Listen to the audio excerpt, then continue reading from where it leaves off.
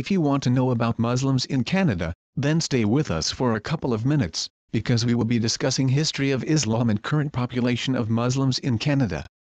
Globally, Muslims are a very diverse population, and this diversity extends to the Muslim community within Canada as well.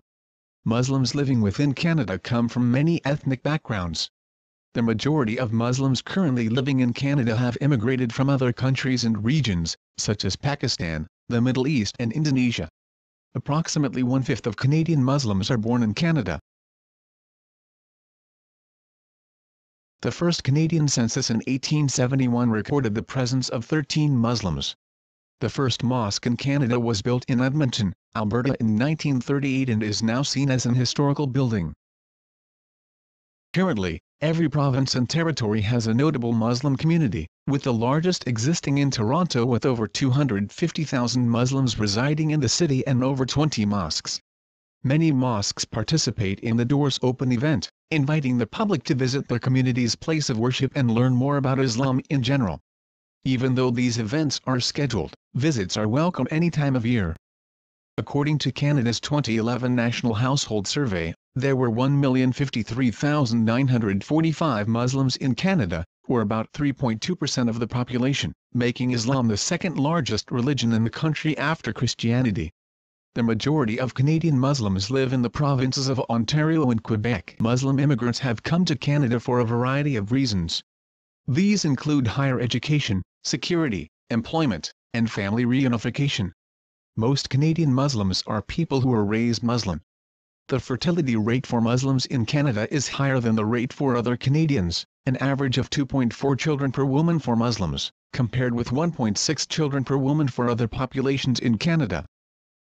As the Canadian Charter of Rights and Freedoms guarantees freedom of religious expression, Canadian Muslims face no official religious discrimination. The wearing of a hijab is permitted in schools and places of work.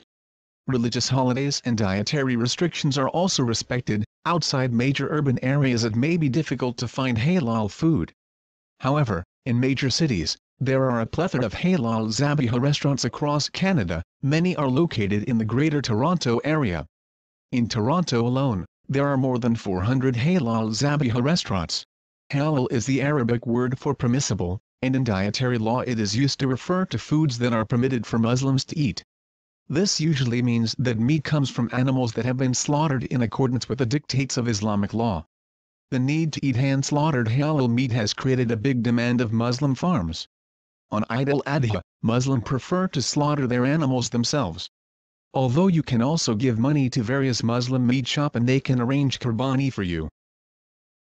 The National Council of Canadian Muslims, NCCM, is an independent, non-partisan and non-profit organization dedicated to protecting the human rights and civil liberties of Canadian Muslims, and by extension of all Canadians, promoting their public interests. Muslim, the fastest-growing religious community in the world, it will constitute 29.7% of the global population in 2050, and is amongst 10 countries where Muslim population will increase the most by 2050. Three largest religious groups in Canada, Christians, Muslims, and unaffiliated, will record growth in the next 40 years. Although the number of Christians will go up by 1 million in the next 3 decades, they will account for a smaller percent of the total population in 2050 than they did in 2010.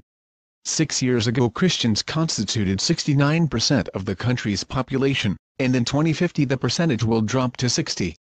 The population of Muslims and unaffiliated will grow at faster rates in the future compared to Christians.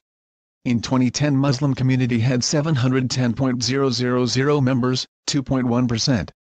40 years later their number will be 2.26 million, 5.5%, which is a 218% rise, largest increase among all religious groups. Thank you for watching till the end. How did you find this video? Give your feedback in the comment section below. If you like this video, hit the like button, and share it with your friends and families, and in your social links, Facebook, Twitter, and WhatsApp. Don't forget to subscribe to Islam History channel to watch more interesting videos like this.